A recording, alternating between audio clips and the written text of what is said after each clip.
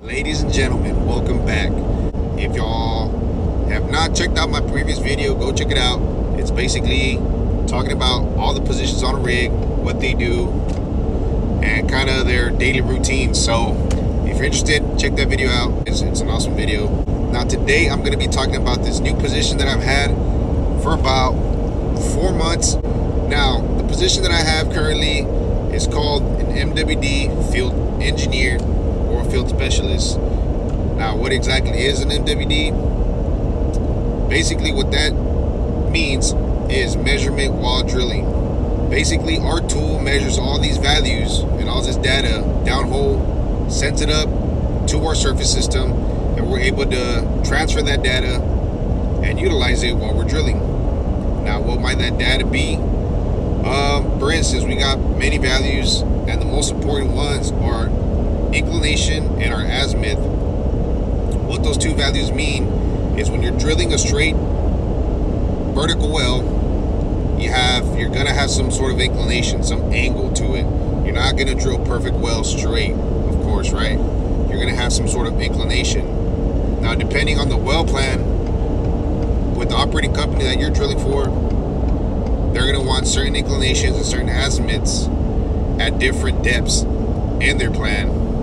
So this is where we come into play. We basically make sure that our tool works properly to give us those values. Our job is very crucial because without this data, we do not know where we're at downhole. It's like basically driving a car, right? You're driving a car and you're driving blind. Basically, our tool is the eyes to this whole operation.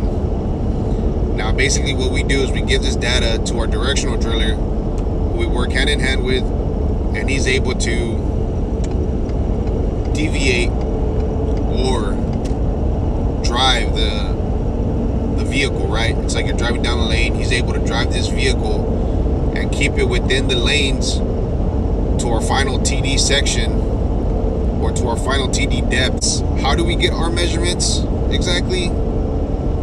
Okay, basically our tool is sitting downhole inside the pipe, right?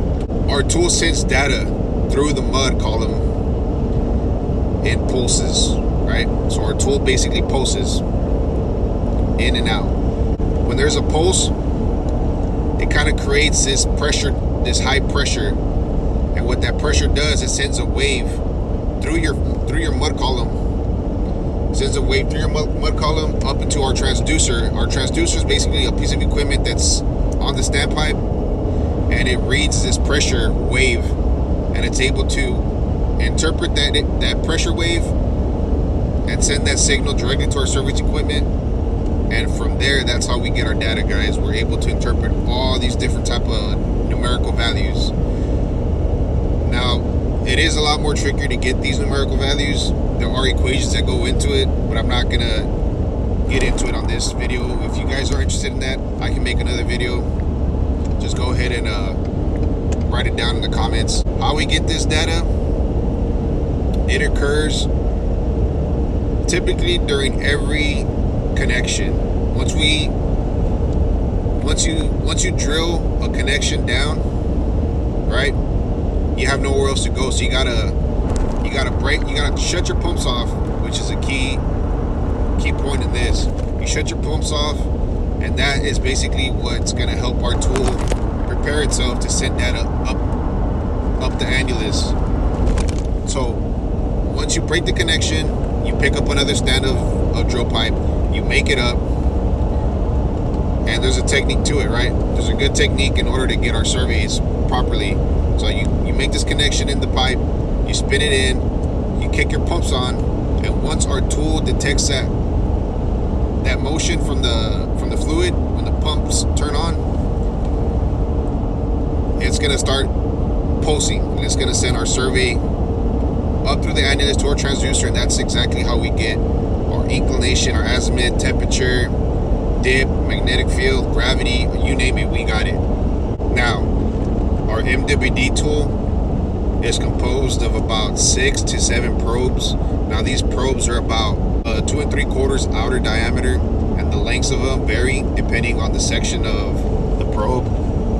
We do have our helix, and this is in order. Typically We have our Helix, our Pulsar. Next is our Gamma. Then we have a battery, SCA, and a battery. Now our SCA is where we have our accelerometers and our magnetometers. And our Gamma, we have our Gamma crystal, which is able to detect gamma rays in our formation when we're sending our tool downhole. We have various tools that we run. We have our most common one, which is our mud pulse tool. That basically works primarily with drilling fluid, either water-based or oil-based. Now, the way our pulses get set up is when our pumps are kicked off, our tool needs to kind of be at a standstill for about a minute and a half. Otherwise, it'll kind of sink itself, and it won't get a good survey. You kick your pumps on, and that's how it detects movement, because as soon as you kick your mud pumps on, it's gonna push fluid and make that tool vibrate downhole, and that's what is gonna help it pulse and catch our survey and send it up to our surface equipment. We also have our Rhein pulser. Basically, it's the same as our mud pulse tool, but it's just a lot faster. It's able to detect fluid movement a lot quicker, and it's able to send our survey up a lot faster, which means data comes in a lot more frequent, and it's just more accurate. Just in a nutshell. And our other tool we have is our EM tool. That's an electromagnetic tool. Basically, it works with electrical waves that it picks up downhole, and it gets sent up through the Earth's crust. And we have antennas in the surface that are dug into the ground, and it catches this data, and it sends it up to our surface equipment. Now, the way we catch our surveys with the EM tool is when our pumps are off. That's the best time that it catches the surveys. That's about it for the type of tools and its variations and its lengths and ODs. You know, that's basically, you know, the type of tools that we run and their specifications. And that's basically a summary of kind of what I do, how the tool works, and the data that we're able to get with this MWD tool. Oh, and another thing, our schedule, we don't really have a schedule. I know I mentioned on my previous video, in the oil rigs, you work typically a 14 on, 14 off schedule, or if you're offshore, you can typically work 28 on, 28 off.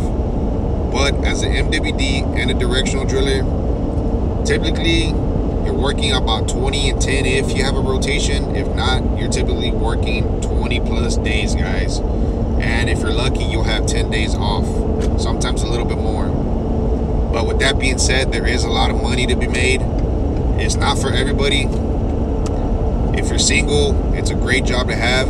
If you don't like being home, if you can be away from your family, that's great. Or if you have a wife or fiance, girlfriend that can support you and be loyal to you for while you're gone, and you can establish a great relationship, it's also a great job, guys. But again, it's personal preference, and it really just depends on the person, guys. That's about it, guys. If you have any questions, again, comment down below, and I'll be more than happy to answer those questions for you.